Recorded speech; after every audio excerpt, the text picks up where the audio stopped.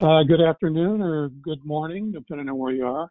Welcome to the May Blanchard Systems Dalim Tips and Tricks webinar. I hope everybody's safe, probably at home, sitting in your living room or your bedroom, and hopefully about ready to learn something about some of the new ES6 features. My name is Mike Moscato, and I'm going to run through a few select items from the new ES6 release. Real quickly, I think most of you have been on here before, know that we nag you about this in terms of getting your display to scale properly. I don't think it's on the upper left anymore, it's on the upper right. But like I say, I think most of you have been on these before, and you should be able to get this thing to display for you properly.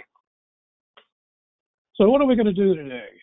What we're going to do is we're going to review some of the new features in ES6. This is not a comprehensive overview of everything that's in there. That would be a pretty long webinar. Instead, the things that I chose were just some that I've been playing around with over the last couple of months that I think are useful, that are, I think, hopefully fairly easy to explain and demonstrate in a webinar. Some of them, in terms of, I know a lot of times we try to give very specific use cases or best practices for how to do things.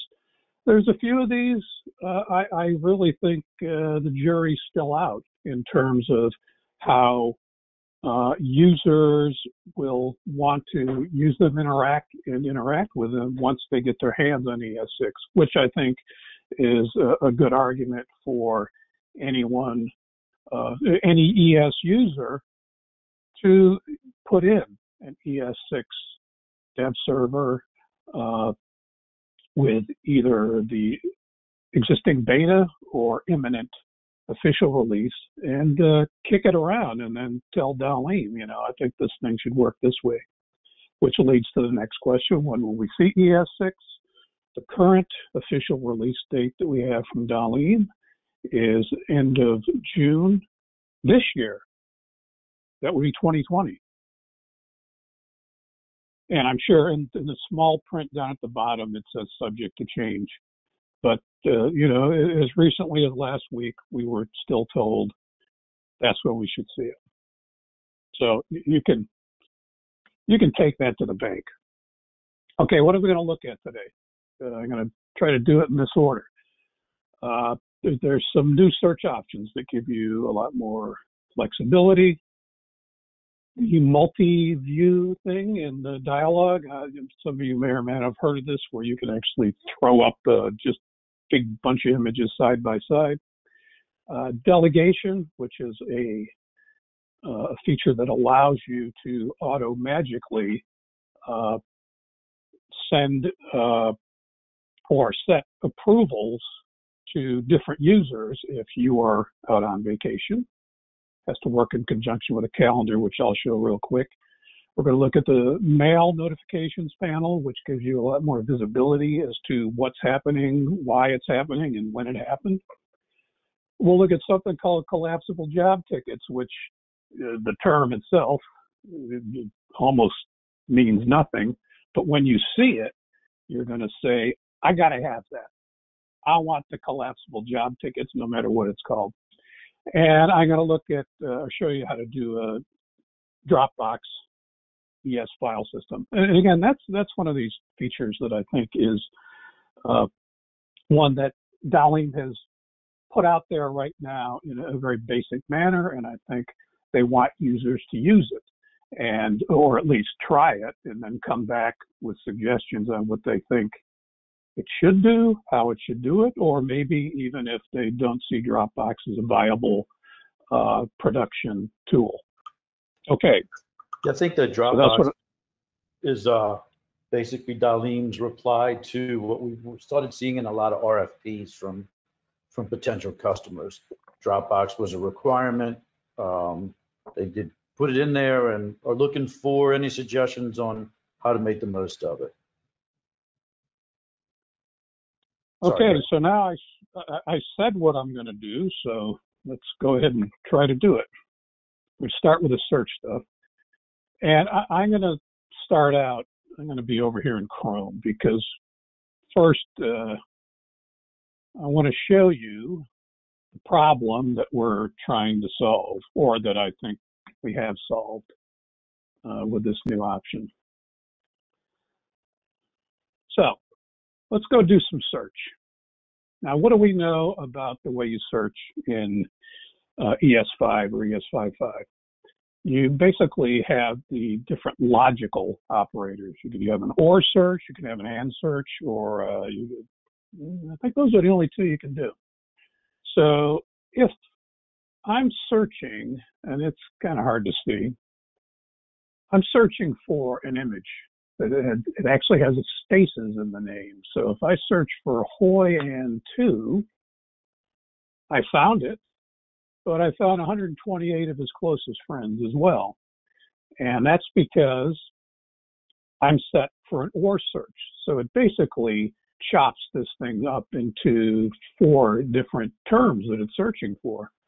So if anywhere in the metadata, or maybe the extracted text, you have a string AN, it's going to find it. It's going to return a result.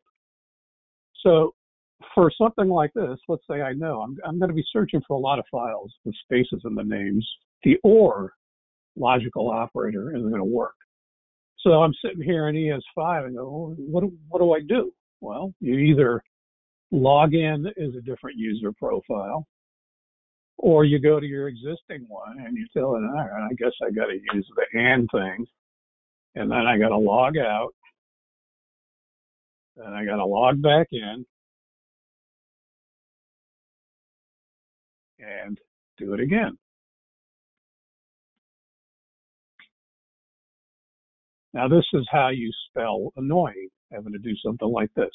But I want to make the point, though, that once I have made the change, and this is an AND search, okay, that's good. It got me what I wanted. And, an AND, it has to include all those terms. I got a hit. So, maybe I go ahead and I do a lot more searches with all these files with a space in the name, right? But, the way life works, eventually the bill comes due, right? So I've tagged a few images in here. I've got some images that are sunsets, and I have some that are sunrise. I want to see them. I want to see my sunset and sunrise images. So what's going to happen here? I know I have them, but now I have the AND operator. Well, I don't have any that are a sunset and a sunrise.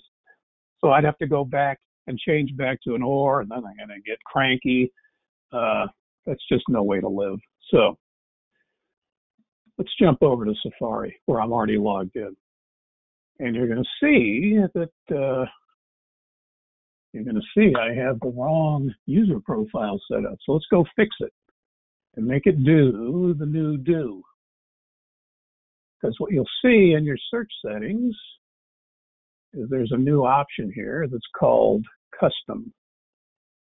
And let's see, I want to set this up the way it's normally set up. So what is this custom thing going to do? Now the fact is I should have had it set up already. So I shouldn't have to log out and log in. But so here's what happens when you get this custom guy. Remember earlier I had it on AND. Well, I need an OR. So there it is. Boom. Now there, I now have my sunset and sunrises. And if I was doing that silly search I was doing earlier, right? Hoi and 2.jpg, we know the OR don't work, but now I can just switch to the AND and now get my result. That is a very, very handy feature. And frankly, I think that of the options you're seeing here right now, this is the one that I think might be the most useful. There's another setting, though, that I suspect has been changed under the hood. And what I'm going to do is I'm going to connect to an ES5 server, and I want to show you another handy feature that, again, from what I've seen, it's kind of invisible. So I got a file over here. There it is.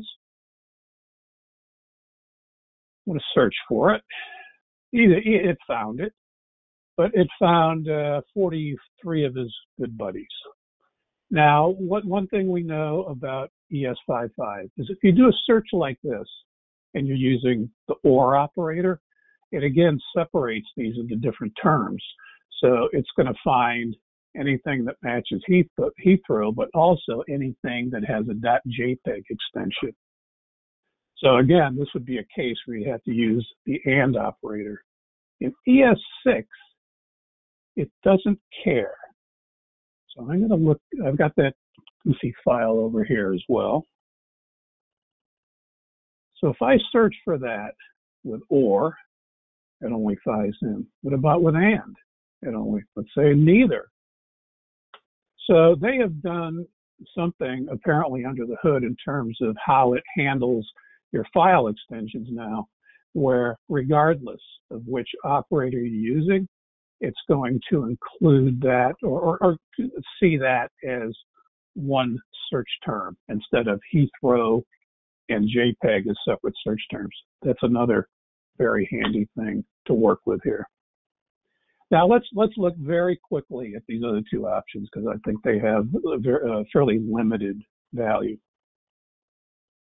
This guy, exact. Now you see, I have exactly typed the name. There's the name. Let's do a search. You should find it. Of course, it doesn't. The exact option is a very restrictive use case. The only thing it will search for and find is metadata from extracted text. Now, what do I mean by metadata from extracted text? I'm talking about a PDF that's got text in it, where we have the parameters set up to extract text as metadata.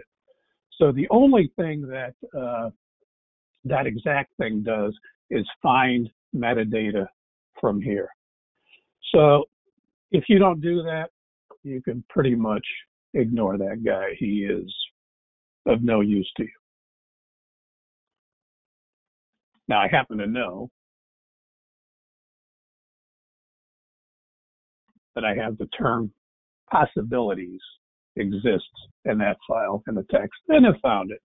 That's good. So what is this guy? This guy called the fuzzy search. Got to speed up because we got other things to do, but I'll show you what fuzzy search does. Fuzzy is if, let's say you, that file we had earlier that was, what was it? It was Heathrow, right? So let's type it in. But let's say I didn't really know how to spell it. I'm looking for this thing. It's maybe it's 2 E's, right? Now, the fuzzy search will find stuff like that, but right now you'll notice it's not going to find anything. There's a restriction to using this option, which to me almost makes it a non-starter, and that is that the substring search has to be set to none.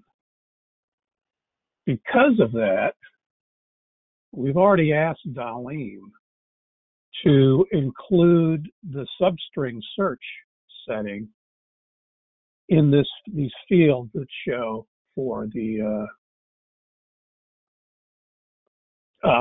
custom stuff. Let me see. There we go. You notice what I did? No, maybe you don't notice. Let me zoom the screen. Does that zoom the screen there, Fred, for you guys? Yeah, it does. Okay. You'll notice what I did here is I stuck this little tilde after it. This is a method to do a fuzzy search without actually clicking the fuzzy search button, because frankly, these two don't behave the same way. You'll notice that with this search, I found Heathrow. If I turn it off and go fuzzy, doesn't find it. So there is a difference between how they've implemented this guy versus this guy. So for what I've seen, you get more consistent results using the tilde, which is a fuzzy search, versus the button that says fuzzy search. I'll just do one more example. Remember I just did the term possibilities, right? It'll find it. I think I did this before. I'm going to put a Z in there because I don't really know how to type. See, that'll work. So if you got one of those MacBook Pro keyboards that's got dirt under one of the keys, you know, you can turn a fuzzy search on and hopefully find the file. For me, the main takeaway with the search, though, is the fact that you can toggle the or and now. Exact, if you do text extraction, maybe. Fuzzy search seems to work. I think it's more consistent if you put the tilde after it, which is supposedly the equivalent of that guy. Okay, we're going to move to the next thing, which is the multi-file display. Now, to get started on that, we're going to do a search for a term that I think is very appropriate these days. That's booze. If you're locked down, you want to get yourself some booze. So here are 4 images. Let's open them up. This is what we're used to seeing in ES. You open some files, 4 of them at once. Hope I'm not starved for memory right now. There we go. Now, what this multi-search option does is it gives you, multi-view option. Let's see if I'm running out of memory here.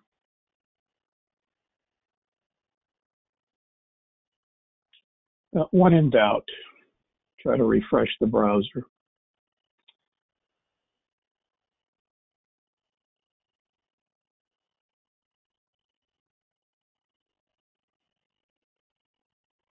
Let's try it again. Booze.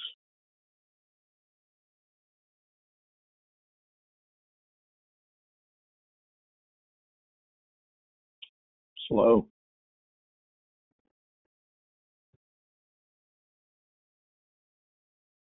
Okay.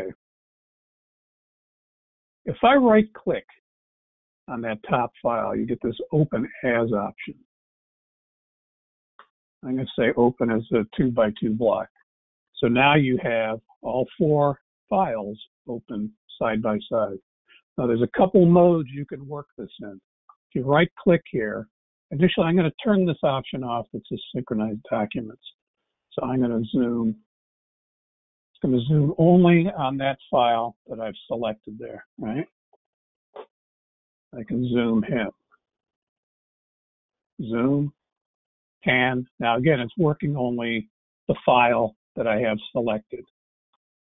However, and this is where the multi-file view can tax your ES server. If you turn on synchronized document, first I'm going to tell it to zoom to fit.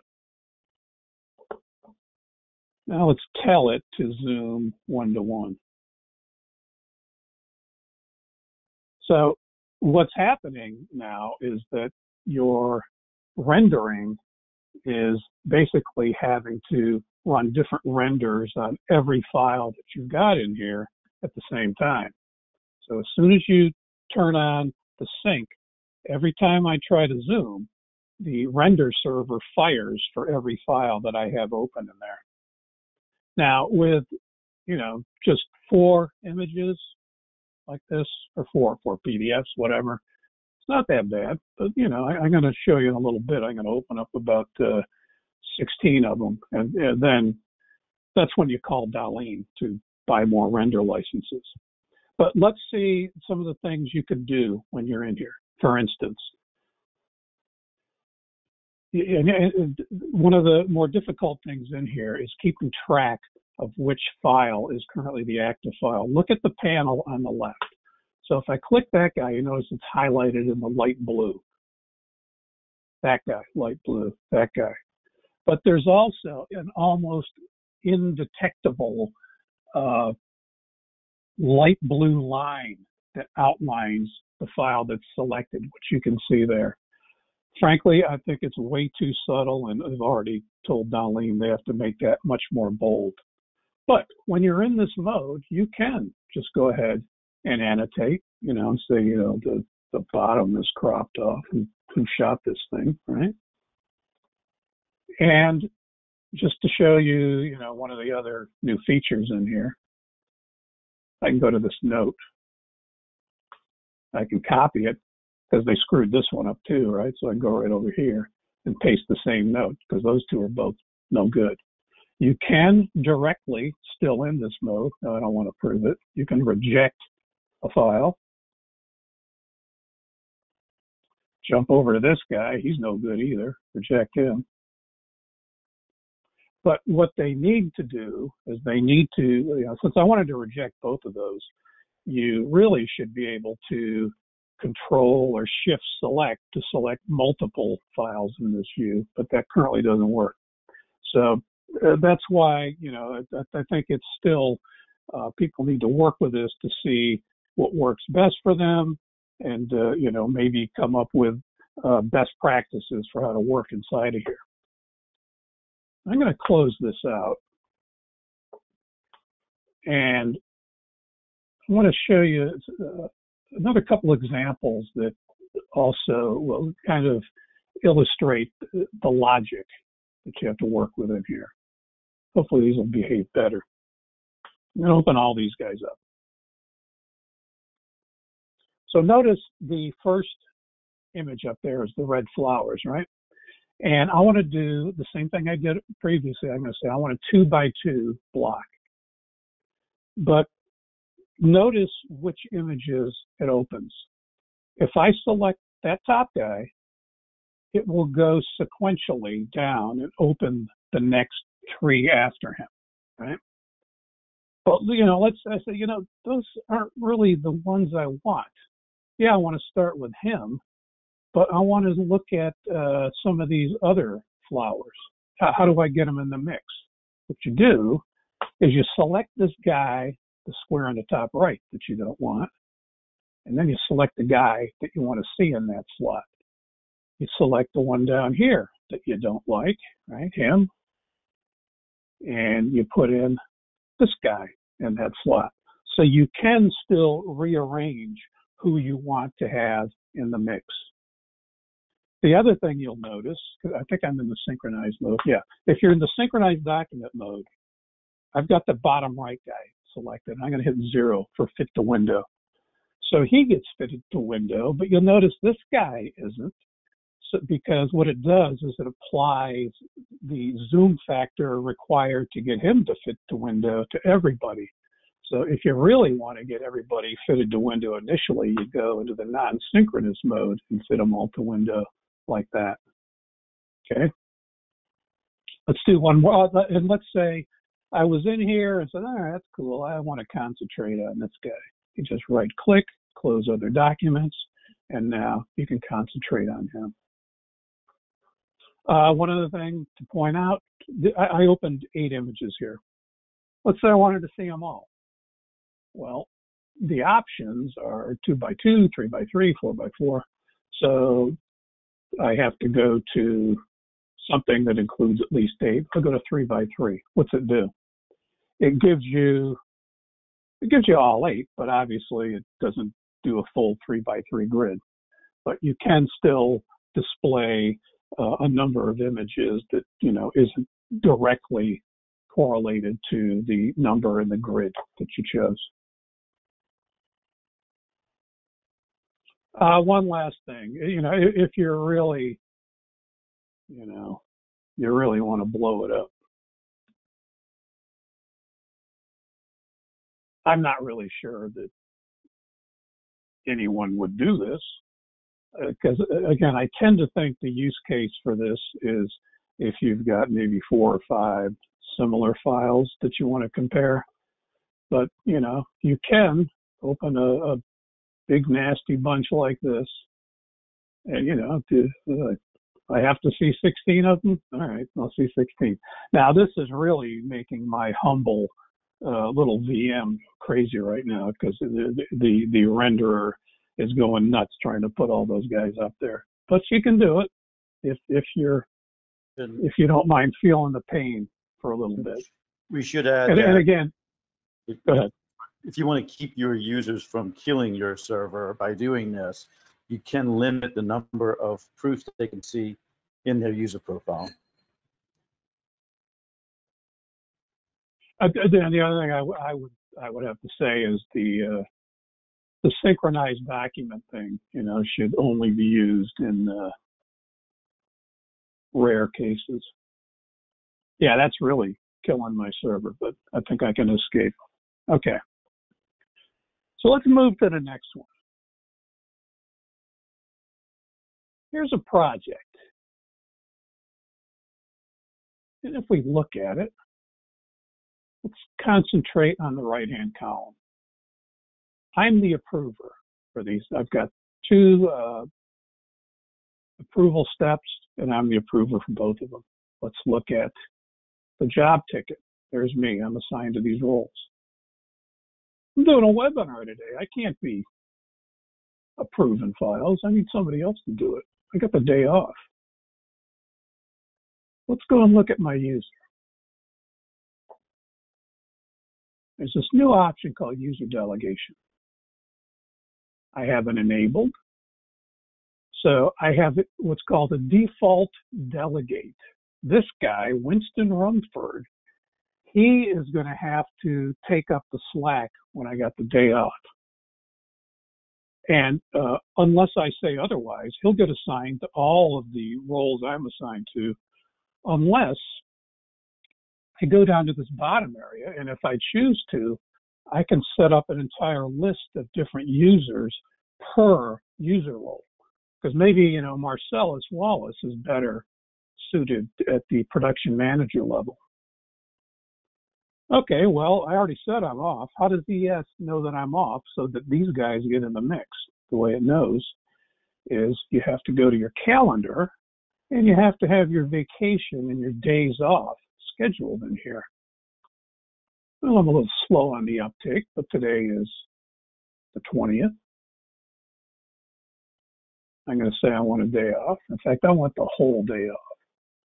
All day because of the webinar. So what's going to happen? Let's go back to that project we were in, right here. You notice already it's changed the setup within the project template. If I select any of these files and we look over there on the right-hand column, you'll see that these guys have now been added in. So they are now able to approve the files without any extra drama. Well, hopefully it's not considered drama. The other thing you'll notice down here is it will reference why they got stuck in, because I am the delegator and I just told them, I'm busy. You get in there and work. Now, one of the settings I should have showed you is that I have it set up to resend approval notifications, meaning now that they're in the mix, they're going to get notified, even though the files have been sitting at that approval step for a few hours, because I threw them in here a while ago. Now I'm gonna go over to the mail notification panel in a bit to show you how that all works. But there's one other example I want to show here, and that is where is this guy? I basically want to show you how the delegation can work in layers. This job, we got Gus Fring, right? Breaking Bad. He's the approver. So he's got some delegating mojo too. Yeah, let's see, he's in here. So he's set, again, he hasn't set his day off yet, but he's set to delegate to Walter White, right? So, not that, calendar. So Gus decides to take today off. all day. He's gonna visit Hector, right?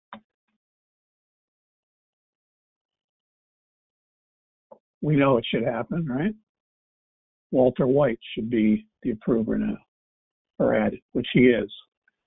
But does this thing keep going a layer deep? Because let's say Walter White decides, he needs the day off because he's gonna kill Gus, right? Breaking Bad. So what's going to happen? Well, he's got a delegate. Will the delegate then delegate as well? Because he's delegated to Jesse, and you can see it is. He's been added now.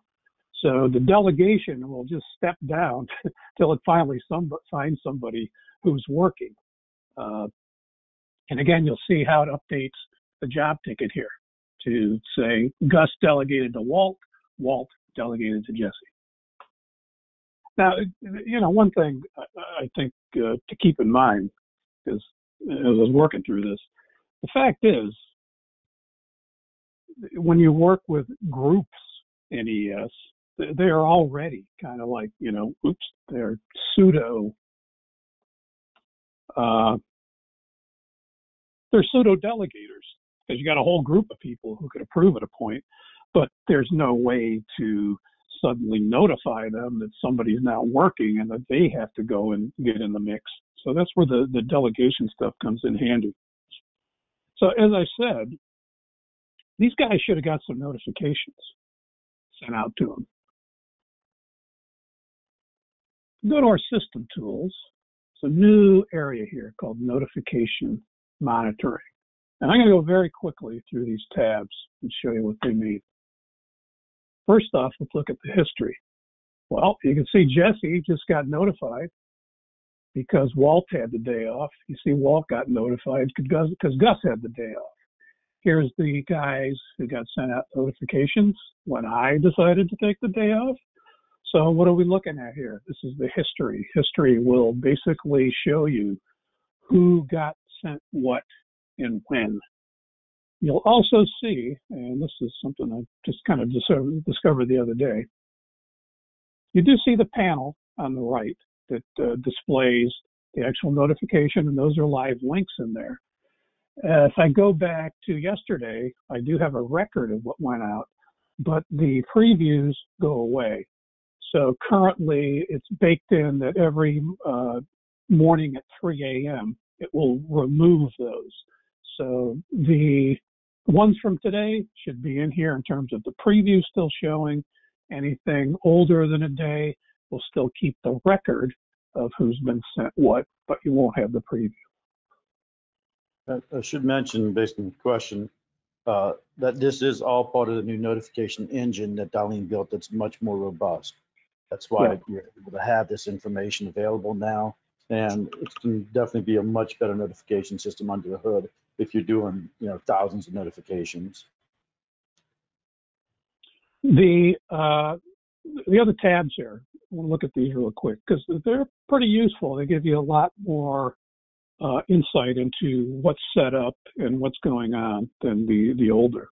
Subscriptions basically tells you who has notifications defined and what they are. So for instance, Gus, he's set to get notified when files are uploaded and files on approval.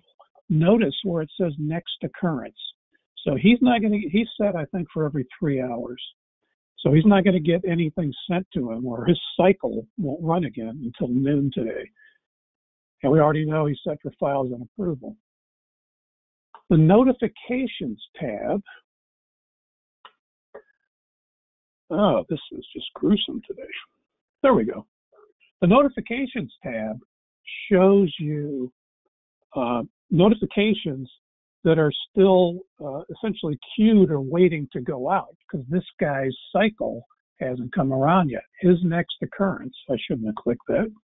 Kind of hard to see when it's in blue. Let's go back. His next occurrence is midnight tonight, right?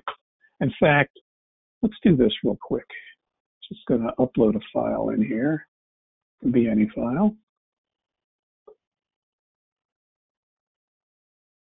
I guess that's as good as any other.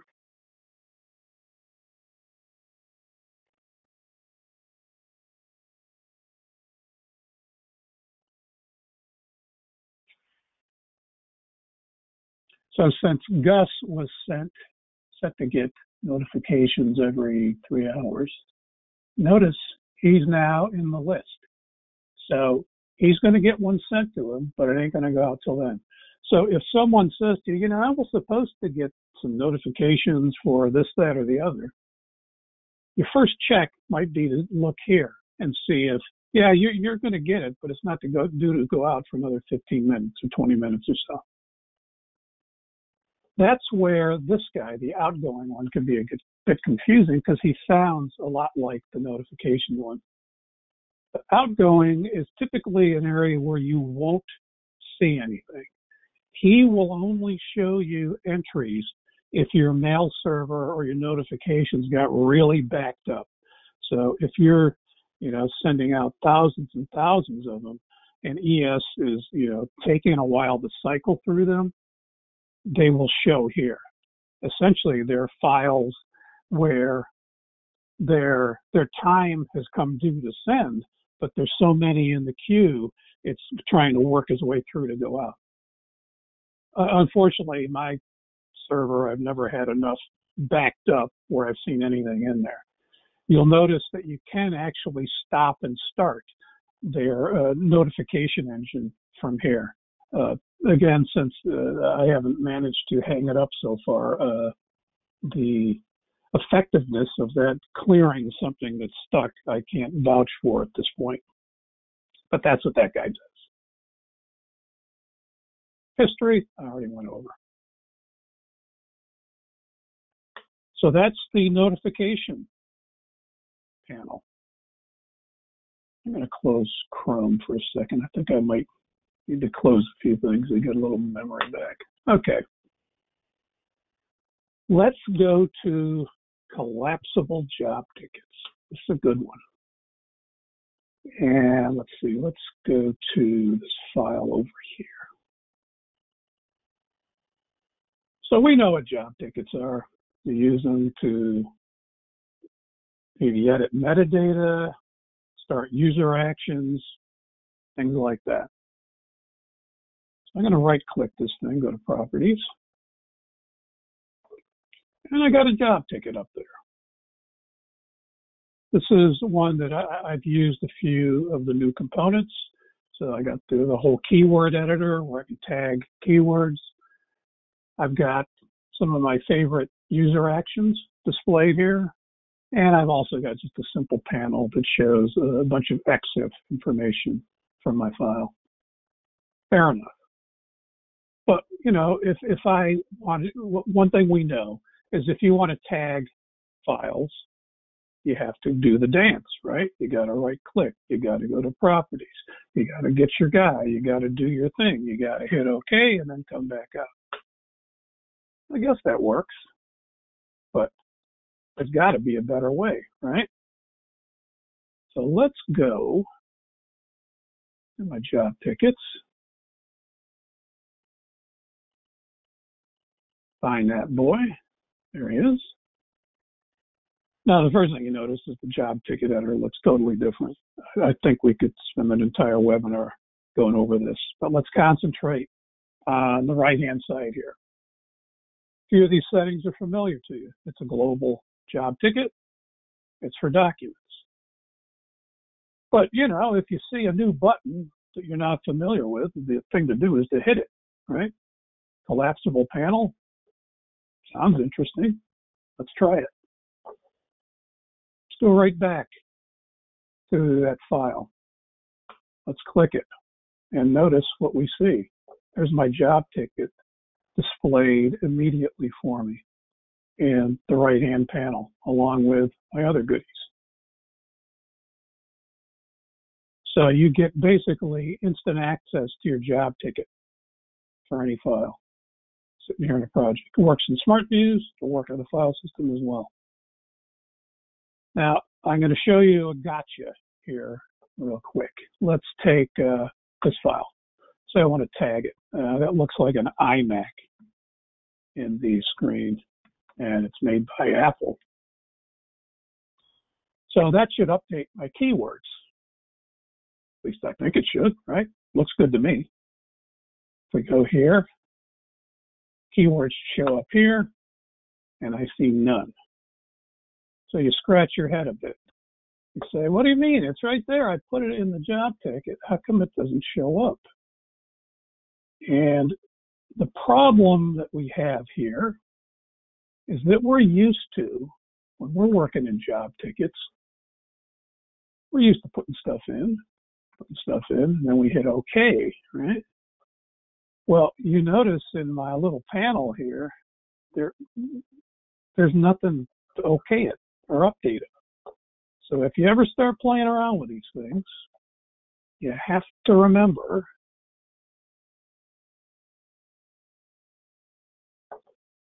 and you're just going to see a little new mojo here. You need to go to your components and find the logically named component called SMV save button, of course. Drag it. Now I've got a container down here at the bottom. I'm going to toss them into. Drag them in there. Save it. Let's go back to that, to our guy. There's my save button now. Now if I say iMac Apple and save it. Boy, I think my machine's really having a hard time. Let's hit it one more time.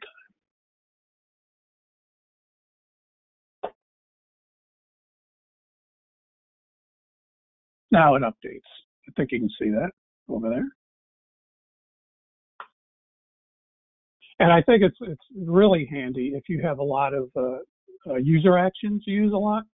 Just have them sitting right there in front of you. You don't have to go right-click user action and find it, or go here and do the pull down. You just click it, whammo, hit it, off you go. And I missed if you said it right or if you've tested this, but you should also be able to do that keyword modification or that on multiple files at once. So if you have to add metadata to several files, same metadata, you can do that over and over again. Actually, I did do that before. I mean, let's say you get these guys. They're all the same picture. He's a heron. He's at the park, and he's on a bench. So yeah, you can whack a whole bunch of them all at once like that. So if we go here, and again, to me, the real test is not necessarily if it shows in a job ticket. It really needs to update the metadata. And you can see that it did. He's a heron on a park bench.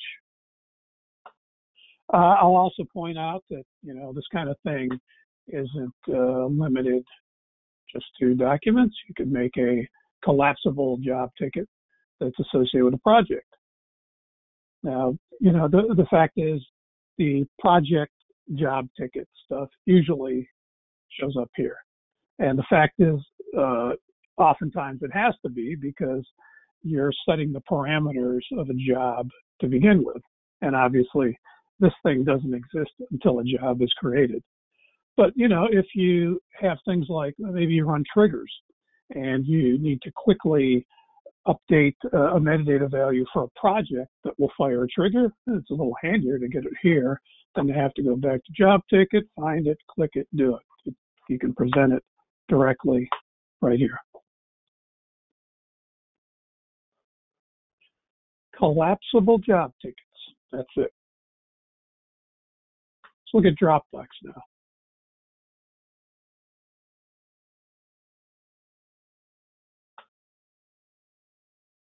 Nothing all that exciting with this, because I'm going to click on a file system and I'm going to see some files. Wow, that's new, right? But what is this? This is actually my Dropbox account. This is a folder full of files I have there. If I go to Finder, I'm gonna copy a couple of these. We'll do a copy. Here's my Dropbox. Camera uploads. That's all those files. So let's paste these guys in here. Don't think they're already there. Yeah, page 8 and page 7. Now here you're going to see the one big limitation for Dropbox. There's my 2 new files, right? Notice they're in italics. The one thing that Dropbox is missing currently is the monitoring option for an ESFS volume, meaning the only way it's going to recognize and pick up these new files is if you actually spin down the folder in ES. To me, that's a pretty big limitation. And I think you'll also discover, if you test it, it's in my experience so far, it's slower than working with like an AWS ESF volume. You can see my guy just showed up here. So it is ingesting them, and it took a while. So how do you do it? How do you make a Dropbox?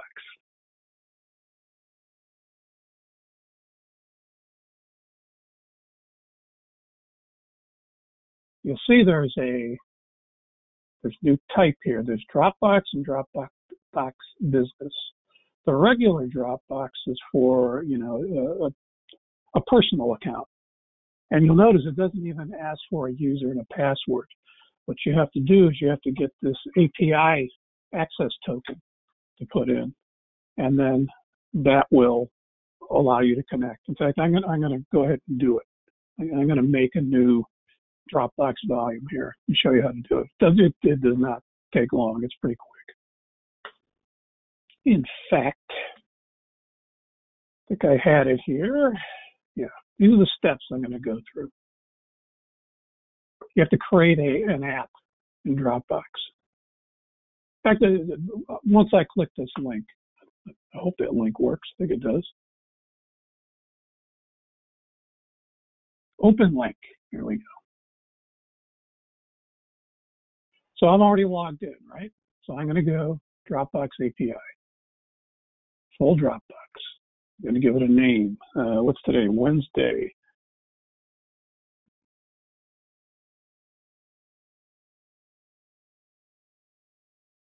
So I create my app.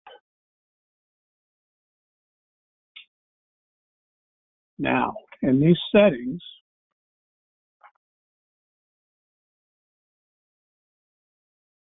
you have to have allow. That's correct. I'm trying to remember the next step. There we go. You go down to this guy, this auth2 guy, and you're going to generate a token. Now, anybody, decides they want to get my token, I'm deleting this app after the webinar, so it's not going to do any good. So I need that token. That's what I'm going to use in ES to connect to this thing, right? So let's go back to ES. Tell it I'm going to make a new account, file system. Drop.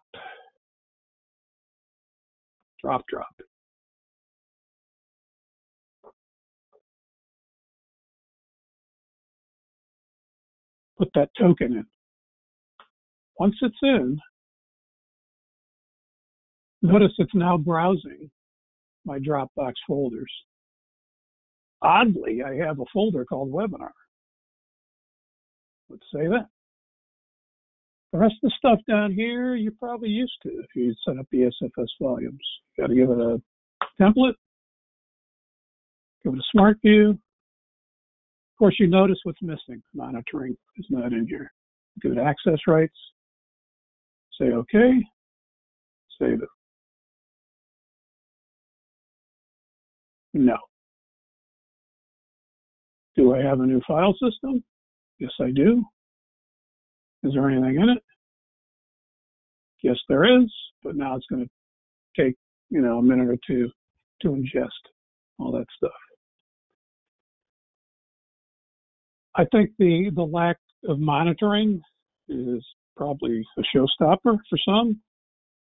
I inquired about this yesterday, and apparently there is something in their API that will allow for monitoring. So I think it's just a matter now of, if enough people see the utility of this, to push Dalim to implement it in the way that they're working with the Dropbox API. It's in terms of whether it's useful to make this like a shared folder that you share out for your customers to just quickly dump things in to Dropbox and ingest in ES. Doesn't sound like a bad idea. But, I think Dalim's position is let the market decide, right? Try it, see if it works for you, and suggest what they need to do to push it forward. We got a question on that. Is Dropbox ingesting files off the local computer or over the internet? I'd say over the internet. That's why you're using the key to talk directly to Dropbox. Yeah, it's not pulling them off my local machine, not at all. And actually, I think that's the last of the items to cover. All right. Any questions? Question on if there's any effect to licensing with the new features of Dialog or high-res proofing. The only effect would be if you want to do a lot of proofing, as Mike showed, especially with Synchronize on, and you have a lot of people doing it. We definitely would suggest more render engines. And since those are basically 4 at a time, you do have to make sure you have the CPUs on the host machine to run all of those. I think you also have to be sure to instruct your users on the ups and downs of using the synchronized option, because it may work perfectly for them, but they may wind up making life miserable for others. So I think that's something to be used with caution. Right. You mentioned though, Fred, an option in a user profile to limit something here. I'm not sure what the setting is you're talking about. You go under Dialog settings and the user profiles.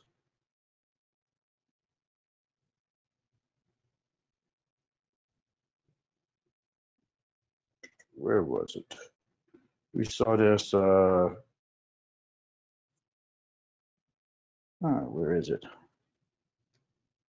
Unless I removed it, but it was there when we got trained on this back at the previous Worldwide Technology meeting. Right here, maximum number of views. That must be it. Okay. Yeah, so definitely good to restrict, especially some users from that, and to only give users that.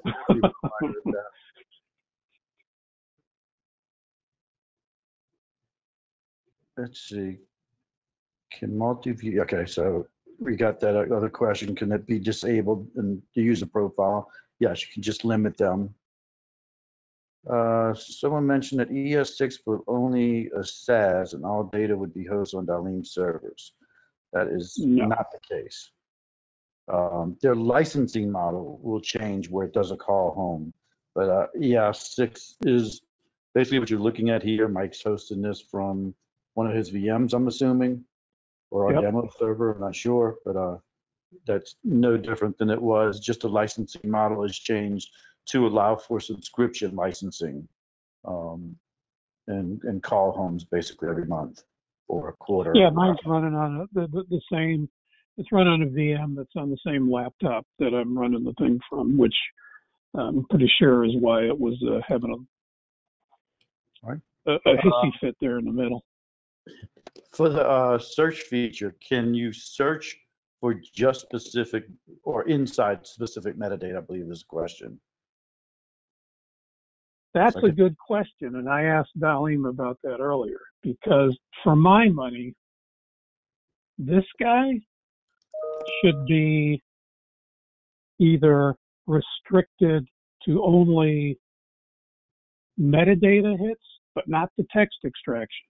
Or there should be one that's restricted only to file name, absent any metadata results that may match. Yeah, that's what it sounds like it would mean, right? Exact. Yeah. Yeah, it doesn't. Like again, well, I think I showed this earlier. Like that Heathrow 3, right? I know that's the file name, so it's reasonable to assume. Yeah, I just want to match that name exactly, but that's not where it's looking. Yeah. So I think they got a little bit of work to do there. But definitely it's nice to have those options at least now and not have to use the profile to change that. These are huge. But yeah. the other one, what I would do is I would take him out and I would put the substring search option there, because enabling substring search on off makes fuzzy search much easier to access. Yeah. Because that's the substring search is typically set to start end, so you can have more open-ended searches. But apparently, there's something in the way Elasticsearch filters these things that doesn't let that work in conjunction with him. That's why you should be able to quickly switch him on and off in here and jump back and forth between this guy, which is something we've requested. All right, and I think that's it. That's all the Okay. questions. Sure got them all.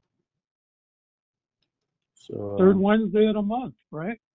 Yep, third Wednesday of the month. As soon as we have a topic for June, we'll get that out to everybody. It may be more ES6 features, or again, we may go to the twist and some of its features. I think Alex had something in mind he was trying to whip up, but we'll see. As soon as we have that, we'll get that out to everybody.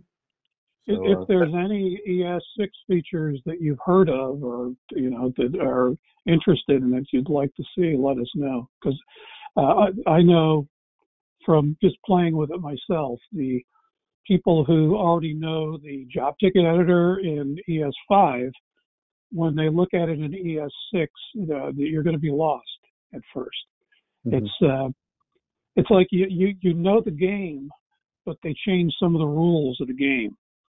So you're going to have to kind of rewire the way you think when you're putting those things together. So let us know if there's anything in particular that piqued your interest. All right. So everybody, we appreciate your time today. Everybody stay healthy and have a good week.